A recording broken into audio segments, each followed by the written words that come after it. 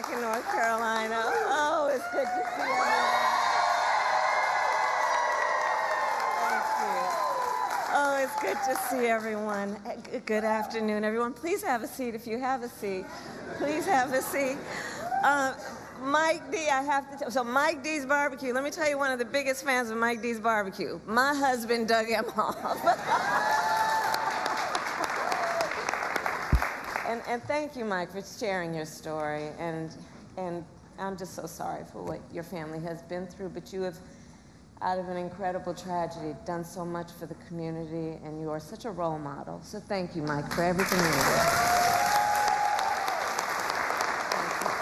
Thank you. And good afternoon to everyone here. Thank you to all of the incredible leaders with us today, including my friend, the Governor, Roy Cooper. Where is he? Here with his daughter. Every time I land in North Carolina, I'm just literally coming down the stairs of Air Force Two, I will shout to Roy Cooper, "What number is it, Roy?" And today he shouted 16, which is the number of times I've been in this beautiful state since I've been vice president. Every time. I want to thank your next governor, Attorney General Josh Stein. He's doing incredible work. He's going to be an extraordinary governor. Representatives Adam, Manning, Foushee, and Nickel, thank you all for your support, for your friendship, for your leadership. Chair Thomas of the Wake County Board of Commissioners, thank you for all that you do. And to all the leaders that are here today, including the students and instructors here at Wake Tech North. Thank you. Thank you. So thank you all. So listen, this election, I do strongly believe, is about two very different visions for our nation. One, ours, focused on the future, and the other, focused on the past. We see that contrast clearly in many ways, including when it comes to how we think about the economy. So our country has come a long way since President Biden and I took office. At that time, we sadly remember the millions of Americans that were out of work. We were facing one of the worst economic crises in modern history. And today, by virtually every measure, our economy is the strongest in the world.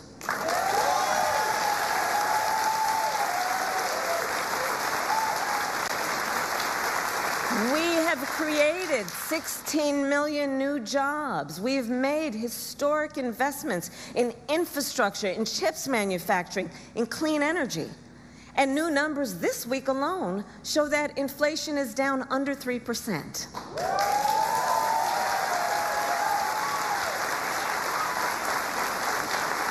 And as President of the United States, it will be my intention to build on the foundation of this progress. Still, we know that many Americans don't yet feel that progress in their daily lives. Costs are still too high. And on a deeper level, for too many people, no matter how much they work, it feels so hard to just be able to get ahead. As president, I will be laser focused on creating opportunities for the middle class that advance their economic security, stability, and dignity. Together, we will build what I call an opportunity economy. An opportunity economy. An economy where everyone can compete and have a real chance to succeed.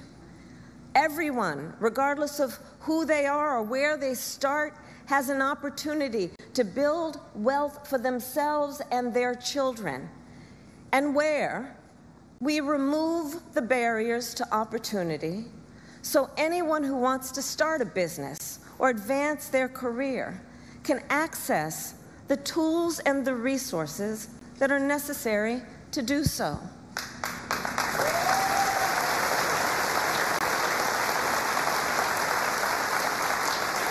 I will focus on cutting needless bureaucracy and unnecessary regulatory red tape, and encouraging innovative technologies while protecting consumers, and creating a stable business environment with consistent and transparent rules of the road.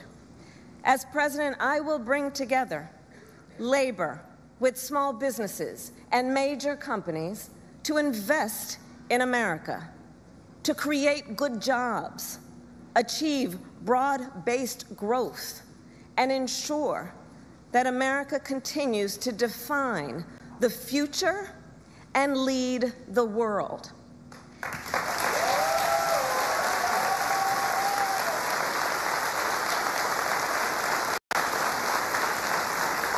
And key to creating this opportunity economy is building up our middle class. It is essential. The middle class is one of America's greatest strengths. And to protect it, then, we must defend basic principles, such as your salary should be enough to provide you and your family with a good quality of life.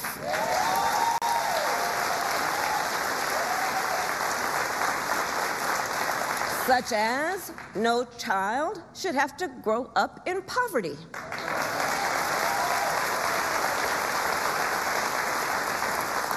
Such as after years of hard work, you should be able to retire with dignity.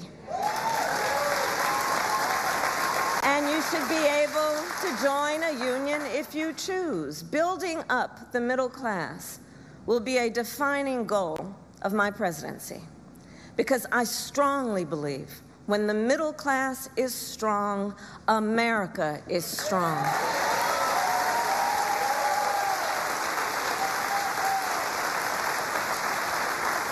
So in the weeks to come, I will address in greater detail my plans to build an opportunity economy.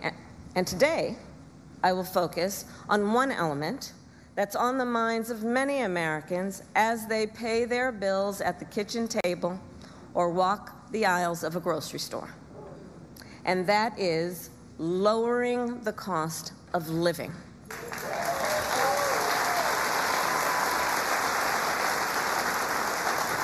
So every day across our nation, families talk about their plans for the future, their ambitions, their aspirations for themselves, for their children. And they talk about how they're going to be able to actually achieve them financially. Because look, the bills add up. Food, rent, gas, back-to-school clothes, prescription medication. After all that, for many families, there's not much left at the end of the month. I grew up in a middle-class household. For most of my childhood, we were renters. My mother saved for well over a decade to buy a home. I was a teenager when that day finally came, and I can remember so well how excited she was. I kind of understood what it meant, but we called her Mommy. Mommy was so excited, it just made us excited that she was so excited. Later in college, I worked at McDonald's to earn spending money. Well, some of the people I worked with were raising families on that paycheck. They worked second or even third jobs to pay rent and buy food. That only gets harder when the cost of living goes up. When I am elected president, I will make it a top priority to bring down costs and increase economic security for all Americans. As president, I will take on the high costs that matter most to most Americans, like the cost of food. We all know that prices went up during the pandemic when the supply chains shut down and failed. But our supply chains have now improved, and prices are still too high. A loaf of bread costs 50% more today than it did before the pandemic. Ground beef is up almost 50%. Many of the big food companies are seeing their highest profits in 2 decades. And while many grocery chains pass along these savings, others still aren't. Look, I know most businesses are creating jobs, contributing to our economy, and playing by the rules. But some are not, and that's just not right. And we need to take action when that is the case.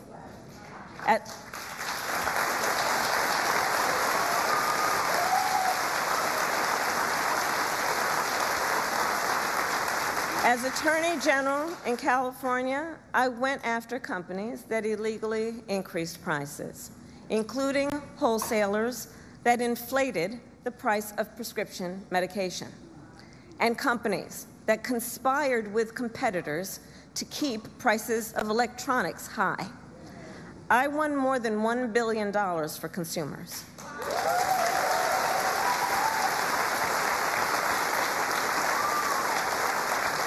So believe me, as president, I will go after the bad actors.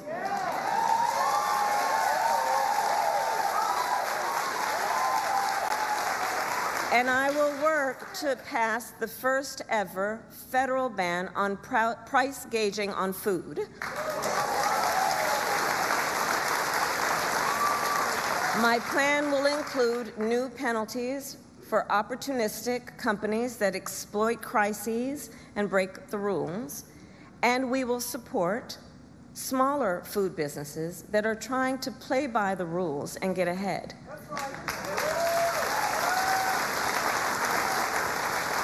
We will help the food industry become more competitive, because I believe competition is the lifeblood of our economy. More competition means lower prices for you and your families.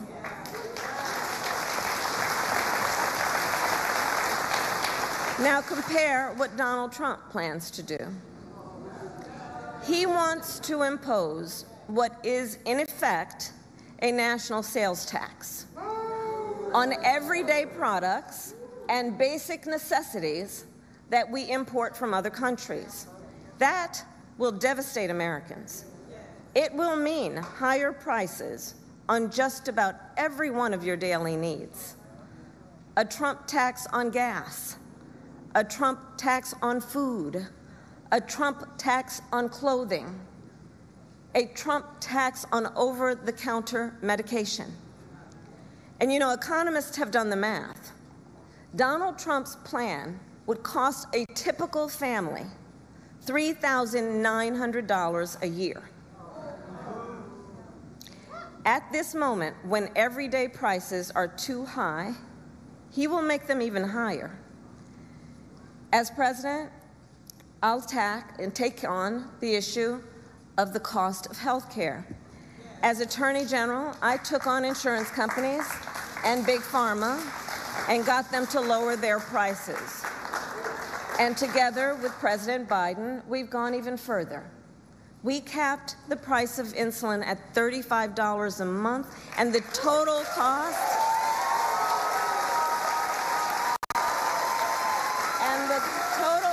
of prescription drugs at $2,000 a year for seniors. We let Medicare negotiate lower drug prices for seniors. And just yesterday, we announced that we are lowering the price by up to 80% for 10 more life-saving drugs.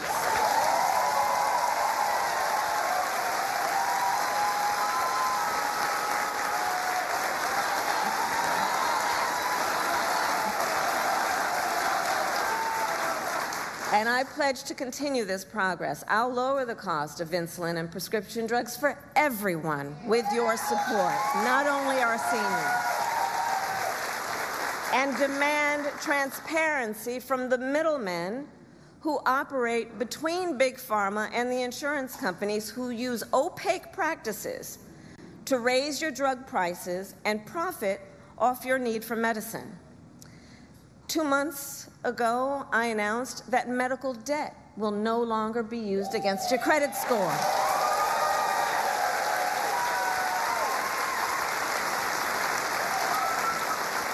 And I will work as president with states like here in North Carolina, Roy Cooper, thank you again, to cancel medical debt for more and more, millions more Americans.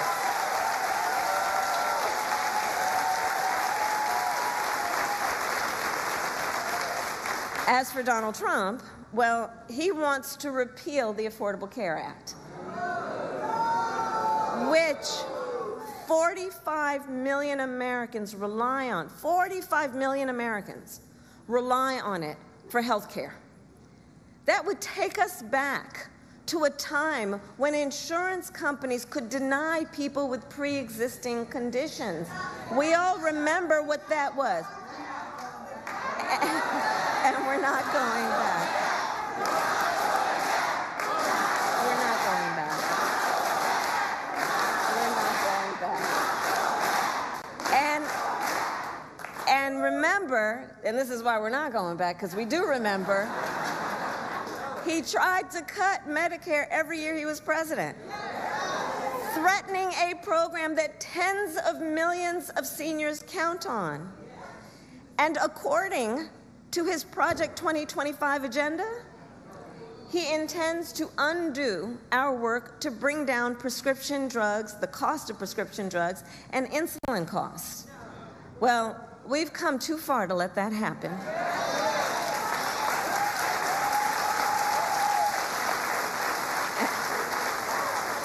So we're not going back on that, and let's talk about the cost of housing. So now, the housing market can be complicated, but look, I'm not new to this issue. As State Attorney General, I drafted and helped pass a homeowner Bill of Rights, one of the first in America. And during the foreclosure crisis, I took on the big banks for predatory lending with many of my colleagues, including Roy Cooper, and won $20 billion for California families when I was Attorney General.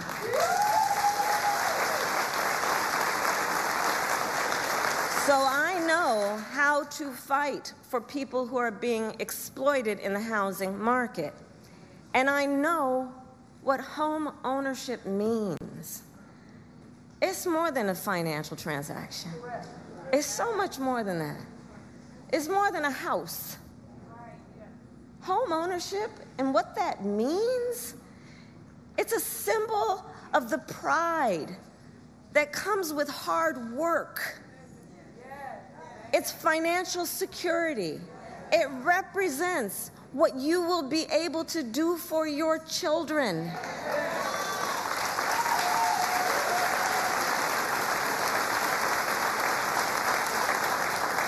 And sadly, right now, it is out of reach for far too many American families.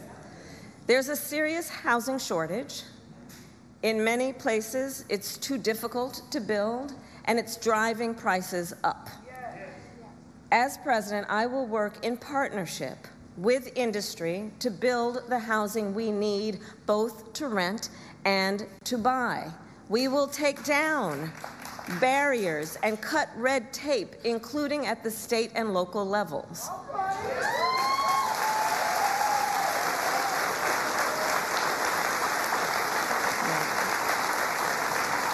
And by the end of my first term, we will end America's housing shortage by building 3 million new homes and rentals that are affordable for the middle class.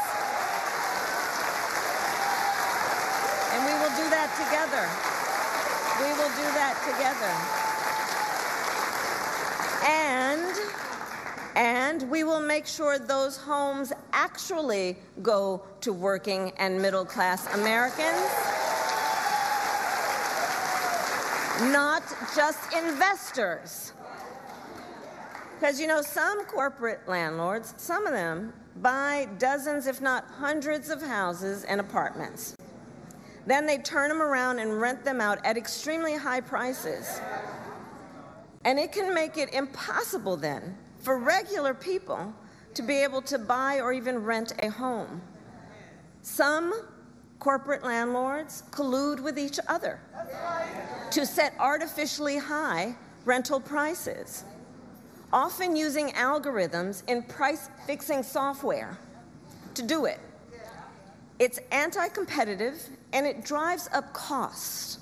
I will fight for a law that cracks down on these practices.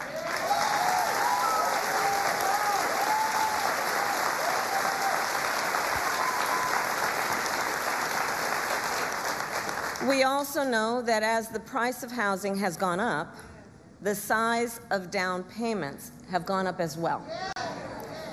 Even if aspiring homeowners save for years, it often still is not enough.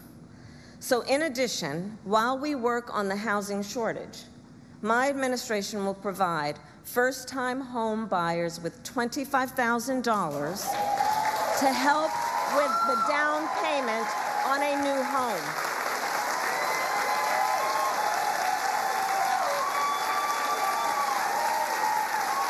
We can do this. We can do this.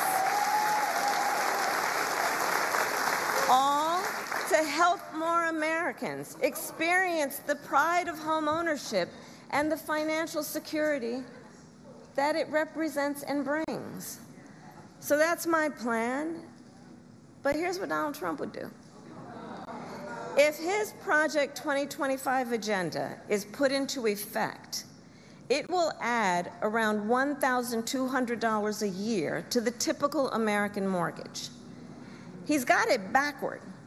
We should be doing everything we can to make it more affordable to buy a home, not less.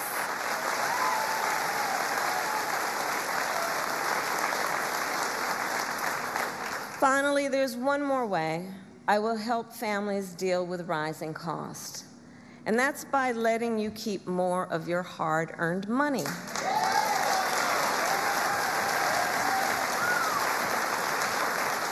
Under my plan, more than 100 million Americans will get a tax cut, and we will do this by restoring 2 tax cuts designed to help middle-class and working Americans: the Earned Income Tax Credit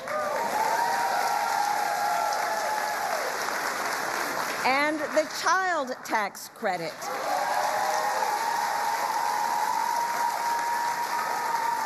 Through which millions of Americans with children got to keep more of their hard-earned income. We know this works and has a direct impact on so many issues, including child poverty.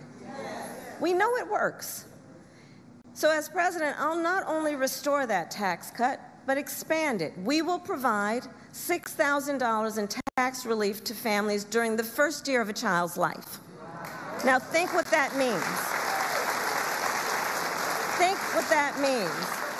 That is a vital, vital year of critical development of a child. And the cost can really add up, especially for young parents who need to buy diapers and clothes and a car seat and so much else. And we will do this while reducing the deficit. Compare my plan with what Donald Trump intends to do. He plans to give billionaires massive tax cuts year after year.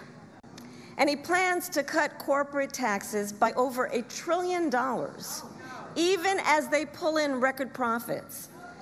And that's on top of the $2 trillion tax cut he already signed into law when he was president, which, by the way, overwhelmingly went to the wealthiest Americans and corporations and exploded the national deficit.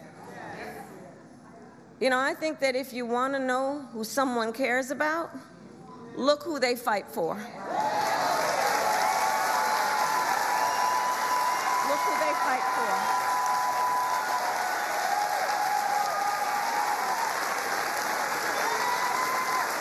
Donald Donald Trump fights for billionaires and large corporations. I will fight to give money back to working and middle-class Americans.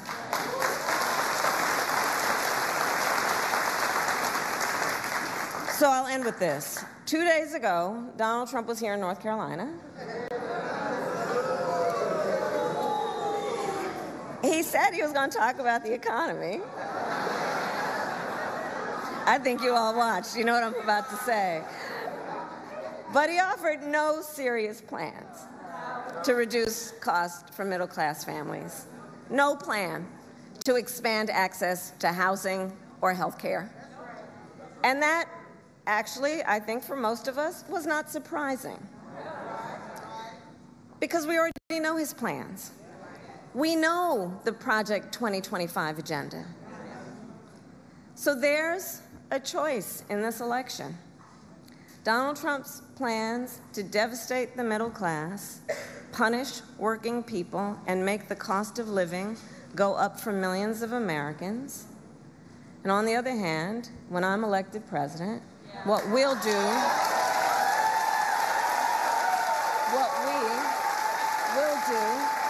to bring down costs, increase the security and stability financially of your family, and expand opportunity for working and middle-class Americans.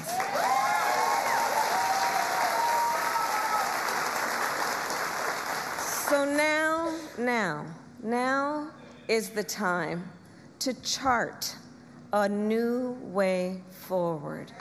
Now is the time to chart a new way forward, to build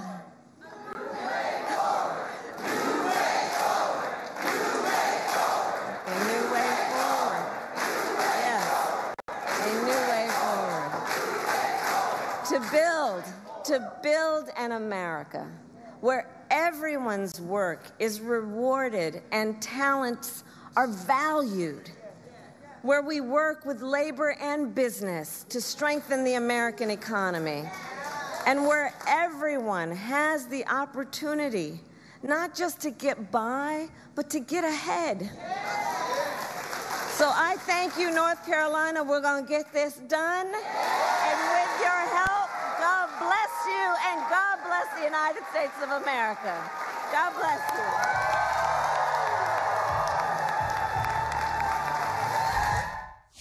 you. Okay, Kamala Harris speaking there, squeezing in a quick break and coming back.